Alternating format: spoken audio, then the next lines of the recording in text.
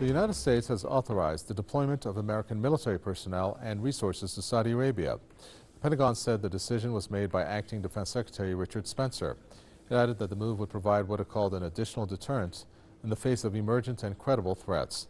The decision comes after Saudi Arabia's King Salman approved hosting American forces in the kingdom. The Saudi Defense Ministry officials said the move is aimed at increasing joint cooperation in defense of regional security and stability and to preserve its peace.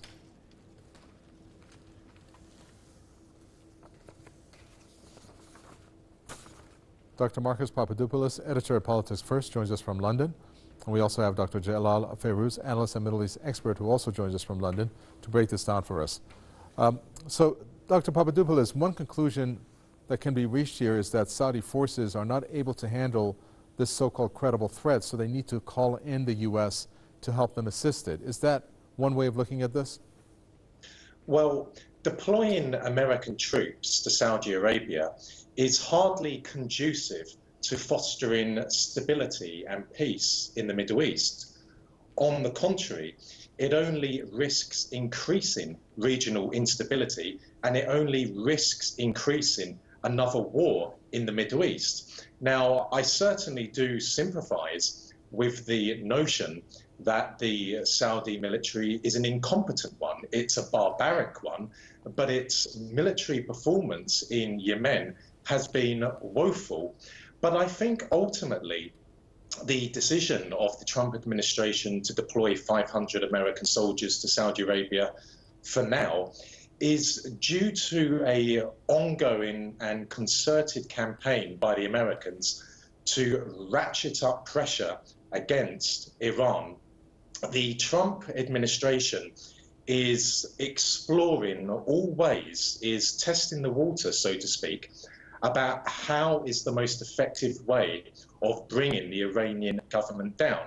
And I believe, firstly and most importantly, the Americans believe that economic sanctions on the Iranian economy is the most viable option in Washington's view of doing that, but also increasing military pressure on Iran by deploying American soldiers to Saudi Arabia is another way of placing, in the Americans' opinion, is another way of placing pressure on Iran. But also, we have to bear in mind this: the Americans are increasing support to the brutal terrorist organization MEK, which has been waging a diabolical war against Iran and the Iranian people for nearly 40 years. And of course, the Americans are training MEK terrorists in Albania. And of course, Albania today is a client state of America.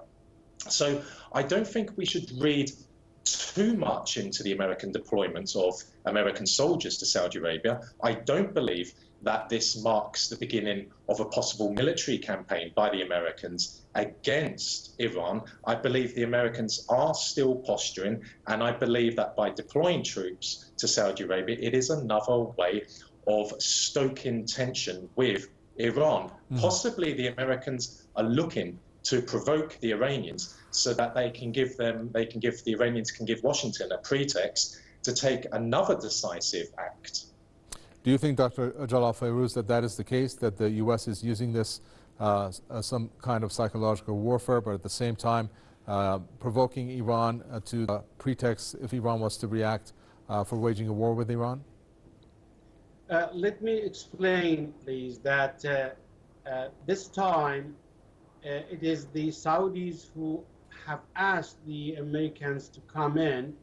And by the way, in some of the Saudi tweeting, very people who know about the internal situation say that the Saudis have said that they will be taking care of the costs of the American soldiers who will be deployed to Saudi Arabia. Now, let me tell you a few facts. First of all, America probably will gain somehow because it will have another ground, and especially inside Saudi Arabia.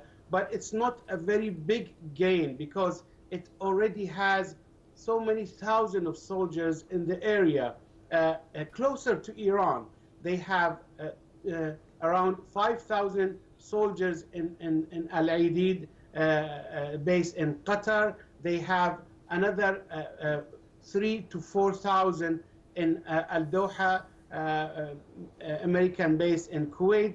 They have also around 1,000 to 2,000 soldiers, and also the Fifth Fleet in Bahrain, not to mention, of course, other presence of the American forces, whether it is in East Syria or it is on the air, the big ships in the Persian Gulf, and nowadays it is more in the Indian Ocean.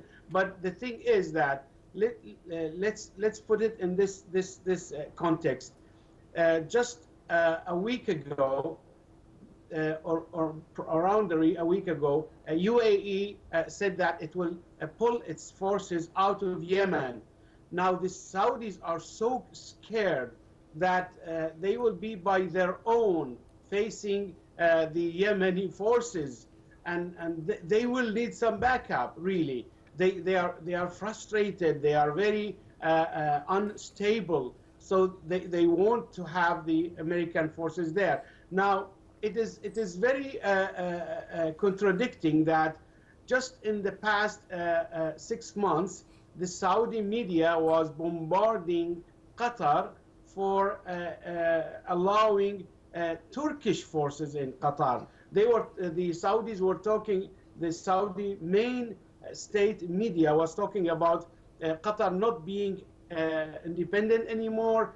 Qatar is occupied by the Turkish forces. Now, would it be the Saudis will be occupied by the American forces? And will it be without independence? Actually, yes, the Saudis do not have any independence on their foreign policy, defense systems.